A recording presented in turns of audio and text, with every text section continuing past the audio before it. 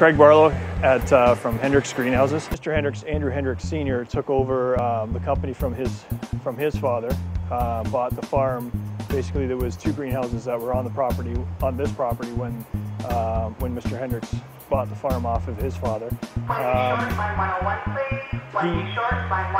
He started growing tomato plants. Was his first crop that they started growing was tomatoes and cucumbers.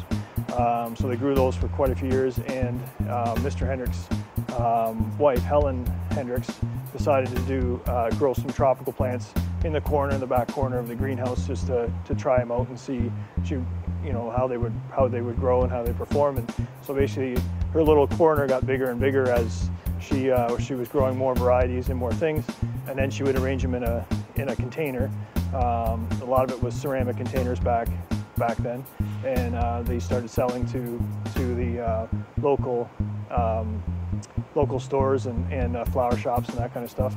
And then it just started growing from there. And so as just herself making them up, they grew to 2 or 3 people making them up, and then it basically grew from there.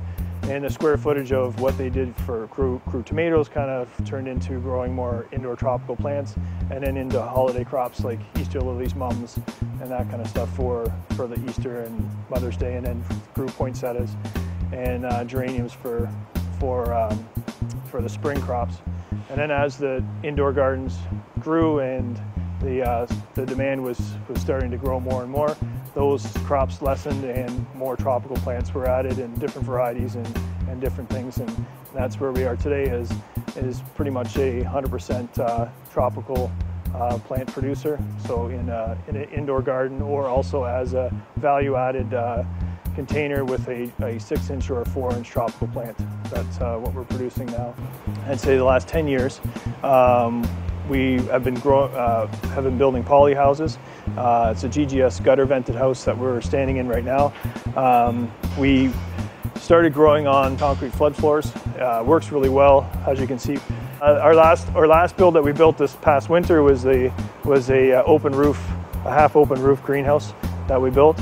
And again, we went to GGS and asked them if it's possible if we can make another duplicate what we did with the gutter vented greenhouse and make it a dry house. We have built other houses.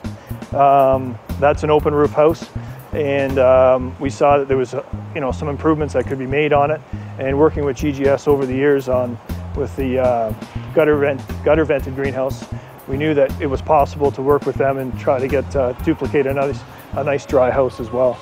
That's where we are today, is for Hendriks Greenhouses. And also 5 years ago they bought Freeman Herbs, which was an herb company. Tim Freeman was the one that was running that, and so he approached Hendriks about purchasing Freeman Herbs, and so the family did, and that is growing very, very well as well.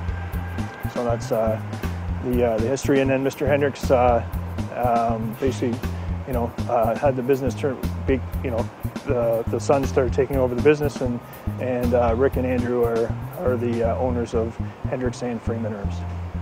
So that's where the history is.